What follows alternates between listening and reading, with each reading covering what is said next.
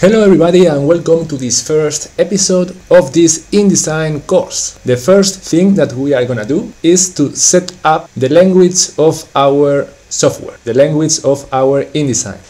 This is gonna be quick. The only thing that you have to do is to go to your Creative Cloud desktop and then go here, top right corner, click on the icon and then go to Preferences.